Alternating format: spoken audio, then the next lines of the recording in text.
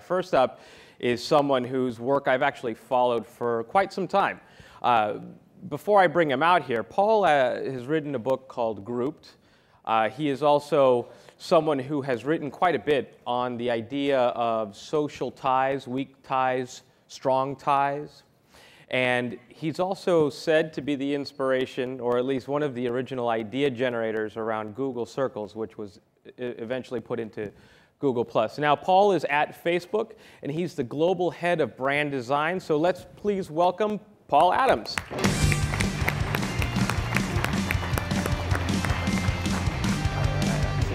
See you in a bit. Thanks. Hey, guys. I'm kind of afraid to put that there. I might spill. Water and equipment don't seem to go together, but yeah, over here. All right. Better safe than sorry. So thanks to Brian and the team for having me here. So I work at Facebook. My job is basically to help the world's kind of biggest brands and agencies figure out how to be successful on the platform. So typically, I do a lot of talks. And over the last year, I've talked a lot about influence, about how people influence each other, a lot about mobile, about how the web's been rebuilt around people. And I'm going to talk for about 10 or 15 minutes, then Brian's going to come up, we're going to have a Q&A. But what I wanted to do, I've noticed a change over the last kind of 6 to 12 months, which is people have stopped asking us about these transformational changes. It's clear that Facebook and other social platforms are very important. It's clear that the web is definitely changing. There's big technology companies, big and small, that are reorienting themselves around this idea. So people have basically started asking us what they should do. So what I wanted to do was basically give you guys 6 things that I think we've learned through trial and error, things that work based on us trying things that didn't work. Because I think all these kind of 6 principles are very important for all businesses, whether you're a marketer, developer, technology company, media company. I'm going to talk about Facebook a lot. I'm going to use a lot of examples from Facebook. That's just because I work there and I know the data and I can kind of stand behind the things I'm going to show. But you can apply this to any social platform. Whether it's Facebook, Twitter, Jonah from BuzzFeed was just here. These principles should be pretty universal. So to make this really concrete, because people always hammer me on being really, really concrete, really actionable, I'm going to use 2 examples throughout. One is Lay's and one is Target. Lay's had a thing recently called Lay's Do Us a Flavor. I'm going to talk about that, examples from that. And Target had a campaign called Give with Target. So I'm going to talk about that. The reason I'm going to talk about these 2 examples specifically is because the engagement was just tremendous. They both had over 2 million active users. They had over 4 million actions. Target saw over 400 million stories. When I say story, I mean a distinct thing that appears in newsfeed. It's their own kind of little jargon. So 400 million stories. So really, really interesting. And I think the reason that we saw these numbers was because they apply these principles that I'm going to talk through. So let me get into them and stop talking about the periphery. So I'm going to kind of start at the end. These are the 6 things. The first 2 are kind of about people. Don't think about sharing and build many lightweight interactions. The second 2 are about app design or product design. So design the feed story first and remove 80% of the features. And the final 2 to kind of get more direct into the theme of today and the theme of the conference around kind of operations or how you operationalize social business is about shipping products. And shipping basically just means for us launching products into the world. So if you don't ship it, it doesn't exist. And after you ship it, change it. So there are 6 things. I'm going to go through them super fast. The first one is don't think about sharing. So a lot of marketers that I speak to are pretty obsessed with sharing, how to get people to share their stuff. They talk about things going viral, which means people just sharing it with other people. What I say to them is really sharing is a means to an end. I'm sure nobody here turns to friends when they're organizing a dinner party, maybe for Friday night, and says, I'll use a different example. When they're talking to their friends about what they did last night, nobody kind of turns to each other and says, what did you do last night? And the person says, I was online, all evening, I was sharing, right? Does anyone here say that? I assume not, right? People say things like, I was catching up with John, or I was checking out the photos from last night, or I was reading this really interesting article, or maybe it was yesterday, everyone was talking about, Felix Baumgartner and Red Bull and that whole amazing thing. Right? So people focus on sharing, but sharing is a means to an end. What I basically tell them is to think about the underlying motivations behind why people share. So the right thing to think about is, why do people talk? not why they share. Sharing is a means to an end. And you know, it's kind of, we could talk about this all day. You know, many scholars and academics have studied this for hundreds and thousands of years. You know, why do people talk? But you can basically to make it actionable, you can boil it down to three things. People talk to build relationships with others. They talk to manage how others perceive them, which is really their identity and telling the story of their lives. And people talk to help others. So, you know, human beings, this will hopefully make you guys feel good. We're a very altruistic species. We just go out of our way to help one another. We often talk to achieve that. So this is the kind of key thing. Don't focus on sharing. Focus on why people talk and understand those social motivations. So that's the first of the 6 things.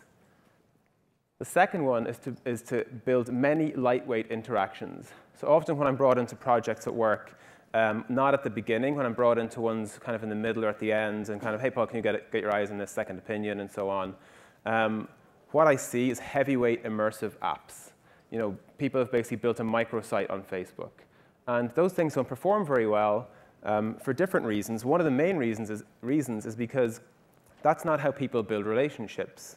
You know, people build relationships, whether that's with each other or with a brand, through many lightweight interactions over time. Right? People's perceptions of other people and other brands isn't transformed in one experience commonly. It's usually through many, many, many things. Right? We don't become best friends with somebody overnight. Likewise, we don't fall in love, deeply in love with a business or a brand or a company overnight. So people need to focus on many lightweight interactions.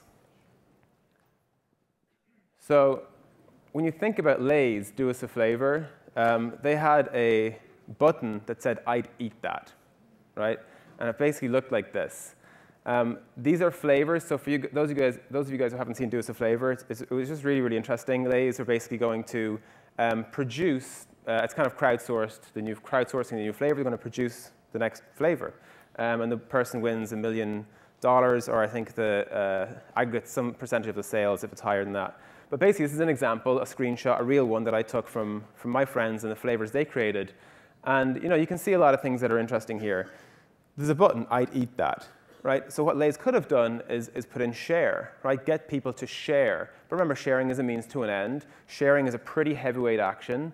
You know, you got to like share it, then you got to talk about it and say, hey guys, check this out. You know, I made this new flavor. Please vote for me. Or, right? They didn't. They said, well, how do people naturally talk about these things? And this relates to a lot of the stuff that we see that's successful on the platform is things that map back to real life. They're the things that we see lots of engagement with. So they had this, I'd eat this button, I'd eat that button. And that was a very natural way for people to build relationships with each other, right? Going back to what I was saying earlier. It was also the kind of flavorizer, I think it was called, was also a really great way to help people build identity and control their identity. So the example that I like that my friend JP probably hates the most is, you know, in the top left is Last Call, right? JP's flavor. You know, JP is a cocktail guy. He's a designer, but he likes cocktails a lot, as I'm sure a lot of you guys do.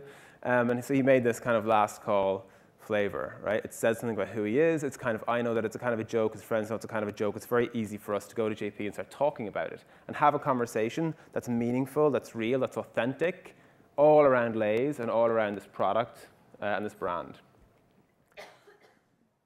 So the third one is to design the feed story first. So, you know, newsfeed is many people's primary experience of Facebook. It's where they spend a lot of their time. Some people, most of their time is looking at newsfeed, whether that's sharing stuff into newsfeed, posting, commenting, liking, or whether it's just consuming stuff from their friends and from the brands that they follow.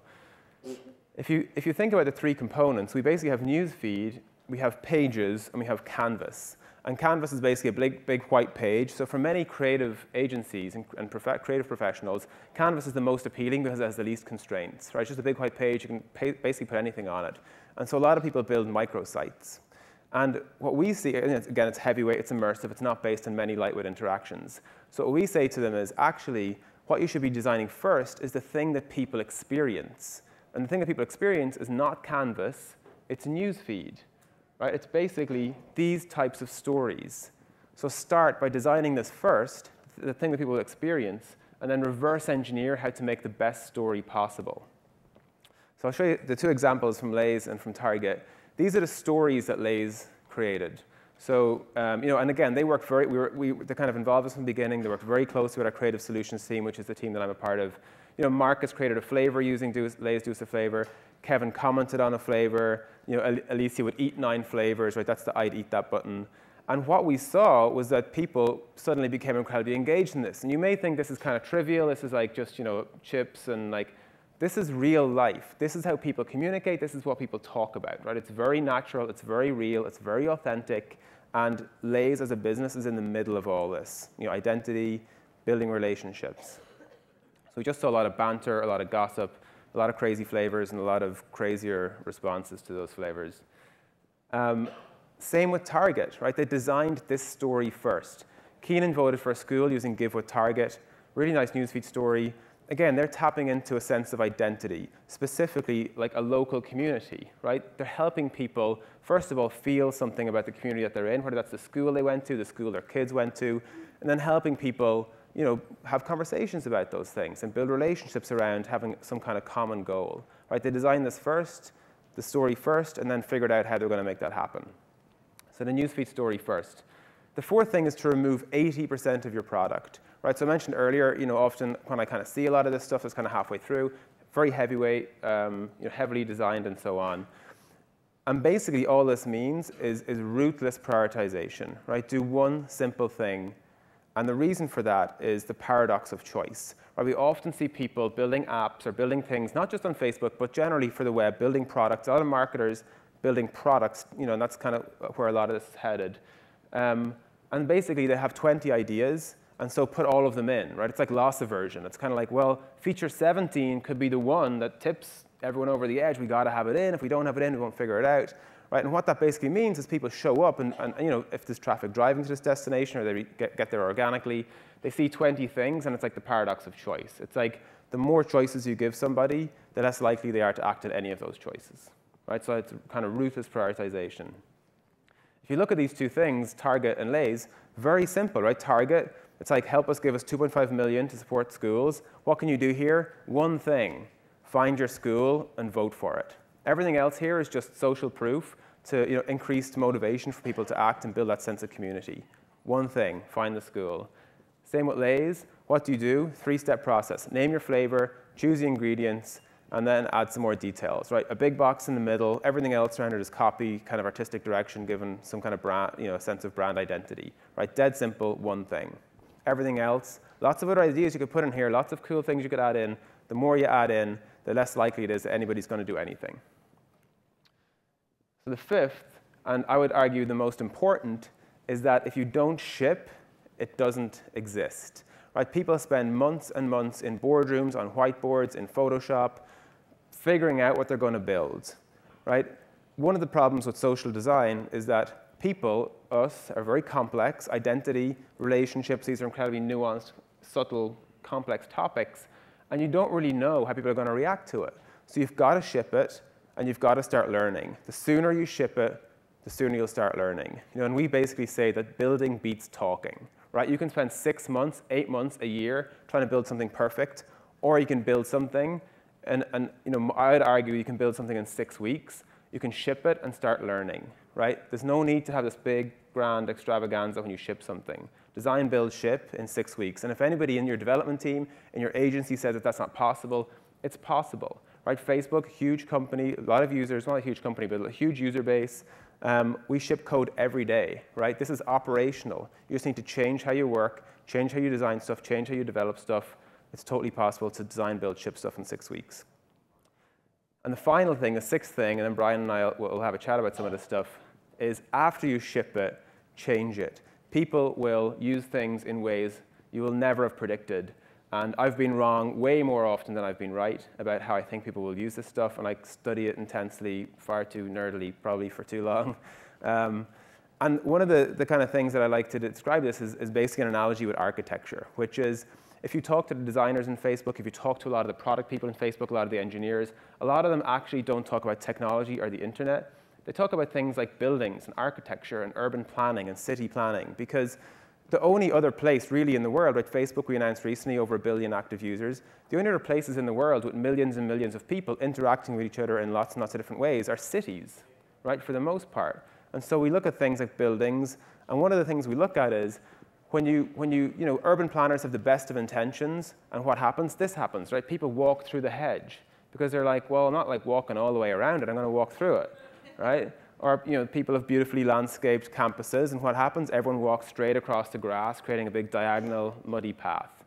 And so what we kind of advocate for is build something really quick, really fast, ship it, basically put the buildings in place, and then watch how people use it and iterate really, really fast, and set yourself up to iterate really fast. Right? Again, this is operational. This is about having designers, developers ready to build, iterate, change code every single day. So that's it. So I'll leave you with those 6 things. Brian's going to come out and we're going to have a chat. So as Brian comes out, I'll say thank you. Wow, that's really awesome. So have a seat. We actually have some time for some conversation. So first of all, nice design on the slides, but I guess it better be if you're talking about brand design. Well, I stole the visual design from other people at Facebook who are better than me. That's true. Well, I will say this, though. For those who are following the playoffs, it does send a nice shout out to the San Francisco Giants in terms of their colors. Yeah, baseball's not my strong suit. Rugby. Well, I'm sure we could all share a story about rugby. Maybe not. Yeah. All right, but I found that fascinating. I also want to bring it back to just some of how I've grown to know you and your work, because I like to think of myself as an aspiring social scientist. I'm always looking, at how social science plays a role in engagement. And I'd love to tie it into the work you're doing today, as well as just the work you've done over the years, the research you've done over the years. You quite brilliantly wrote about how people organize their relationships in certain ways, and you sort of characterize that based on the real life and how that sort of plays into the online life. Now, I want to draw it into something that I think is a very recognized controversial moment that affected Facebook shortly before the IPO, and that was GM's move to pull all advertising. I took a moment to study at least some of their top-line advertisements. And I applied it to your thinking, knowing that we were going to have an opportunity to talk. And I couldn't necessarily see or follow a thread that showed that they recognized which contextual groups that they were looking at, and how they would then redesign those ads, both in imagery and in language, and then ultimately the experience after clicking it to those contextual groups. So I was wondering if you could just sort of break it down in layman's terms for us, sort of the idea of how the nature of relationships within Facebook sort of affect how you should think through designing marketing, not just marketing in terms of imagery, but also marketing as an experience, as we've been talking about this afternoon. Yeah, this is what I spend all day and a lot of the nights thinking about, too many nights thinking about. At the end of the day, like for me, it's pretty simple, which is brands are a part of our lives, a very important part of our lives. And people talk about brands all the time. In chit-chat, over the water cooler conversations, to friends, in the bar, like businesses, brands, not only are they just topical, right? One of the things people talk about is what's around them, what's topical, right? Yesterday we were all talking about a guy jumping from space, right? And a brand is very heavily involved in that, so people are talking about that. They also kind of show a sense of our identity. A lot of people will associate with brands for very specific reasons.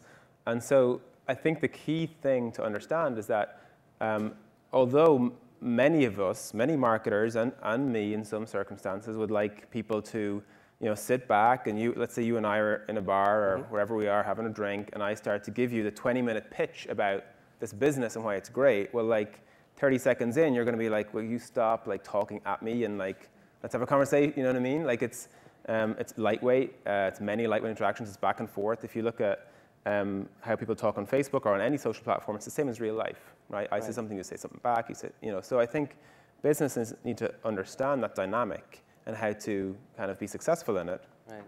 A lot of it will be through experimentation and just learning through failing. But I think that's the main dynamic people need to understand and figure out. Well, I understand that you're spending quite a bit of time thinking this through. Are you also helping brands better understand this opportunity? Because I certainly see a lot of them taking this old school approach to Facebook and then getting completely upset when it doesn't give them the type of numbers that they're looking for. So how are you working with them to better understand the opportunity? Yeah, I do. I do spend a lot of my time, my time is split different ways. I do spend a lot of my time going deep with a small number of businesses, small number of brands, to kind of help them with very specific initiatives. And And then the other kind of half of my job is to help scale the knowledge that we have from social science, from, and like you, like I'm not a social scientist, but I didn't study anthropology or social, I just kind of read a lot and tried to figure it out. You know, so we just need to kind of think about these things and experiment. You know, I'm trying to figure out how to scale this knowledge, how to create principles. That's why I wanted to show everyone these 6 things today. Right. Give people very concrete, actionable advice. You know, we were talking earlier about influence and how that works, and groups and virality. And you know, I could talk about that for 12 hours. I'm sure you don't want me to. You guys definitely don't want me to. But you know, that's not the best approach. Right? We need something that's kind of a little bit oversimplified, a little bit overgeneralized, but it's actionable and concrete, and people can go and build stuff, right, launch it, ship it, and see how it goes, and then iterate. Well, certainly, I mean, for those who have that 12 hours to sort of spend time with you, he has a book out called Grouped, and I've read it, and it really does dive into this deeply in a way that helps you understand how to contextualize your creative, how to contextualize your engagement. One of the things I thought was fascinating about the GM news was that they had said we were going to pull, I think it was a $10 million ad budget, but that they were going to still continue to invest their $30 million owned media budget. So the balance there seems incredibly skewed. So 10 million on paid, 30 million on owned. What's the mix? What's the right mix in terms of Facebook engagement? What do brands need to really think about? Obviously, they must find something working for them on the owned side of things, but I think we could all get better. Is there a right sort of balance that brands need to think about? I think every brand should strive to find the right balance. I think that the balance is going to be different for every business, you know, and that depends on a lot of things. It depends on the general public perception of the brand. It depends on how they've performed on Facebook or any social platform to date, how many fans they have, what kind of engagement they have historically, what did they post about, how do they perform. Like all of those things are gonna play a role. I don't think there's one magic number. I think every business will be slightly different, but you know, I think certainly paid media is an important very important component. Like if you look at Lay's and Target, paid media was a very important component of both of those initiatives. What the balance is specifically, I don't know. And again, I think it will be different. That's an honest answer. Yeah, I mean, I don't know. I don't think anyone knows. I think everybody needs to go and start experimenting and investing in things and see what works and what doesn't. You know, the kind of principle around all this is basically repeating what Jonas said earlier is, you know, a lot of our products that we built, like I worked in the product team all last year, in the first years at Facebook, on sponsored stories, page posts, is to look at the things that naturally fit within the ecosystem, fit within the context of how people are using Facebook, and kind of boost the distribution of those stories. Do you know, with the small amount of time we have left, do you have any advice that, you know, aside from experimentation, I mean, that you would love to leave with these folks who are really fighting the good fight within the organization to get them to see differently? What is it that you feel that they could best take away from that? Yeah, I think, you know, one of the things that one other takeaway, if I was to give one other one, I think experimentation is the most important, is not to go all out. Right? It's kind of repeating what I was saying earlier, like the kind of like huge pitch to the leadership of the company, and then the huge project that takes a year, and then shipping it, and then maybe it not working out because you will never be able to fully predict human behavior and social behavior in particular. I think sometimes it's better to go under the radar and you know, experiment with some different initiatives and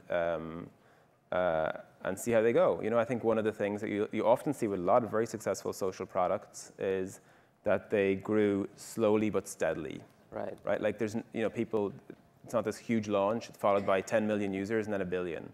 It's, you know, Pinterest is a great example. Pinterest launched, I think, in 2008. Maybe it was 2009, right? But we only ever really heard about it maybe last year for most people, right? Because they had you can't get away from it. Yeah, that's true. Yeah. Well, I think that what I hear is sort of the underlying tones as well is this idea that really brands, as they experiment and as they iterate, as they fail, as they succeed quickly and quicker as they go along, is that there's sort of undertone of performance and performance metrics and this performance ideology that I think is actually going to be a good driver for that type of experimentation, where just judging the success based on old criteria just doesn't seem to make sense anymore. But how you're structured sort of around this campaign mentality isn't necessarily optimized for performance optimization. So I guess, would you leave any final thoughts on how to inspire us to just leave here and think differently, get everybody sort of rallied with the troops? Yeah, I mean, I guess the one thing I'd add that I haven't mentioned yet is, and I often talk about it in different talks, is mobile. So I think the three things I mentioned, newsfeed earlier. I think analytics is critical. Like look at data. The data is there. You know, you experiment, see what works, invest more behind that. See what doesn't work, stop investing in that. That's kind of basic. But mobile is the future, right? And mobile to me is not phones. It's not tablets. It's the ability to access any information about anything, any brand, no matter where you are, right? And that is going to fundamentally, just the same way the car transformed society with suburbia and big box retail, which totally changed commerce, mobile is going to fundamentally alter the economics of commerce in ways that we can't predict. But people need, if you want to be ahead of the, well, not even ahead, if you don't want to be behind, right, mobile is where people should be investing their time. Well, thank you so much for your time. All right, no worries. Amazing. Thank you. Thank you so much.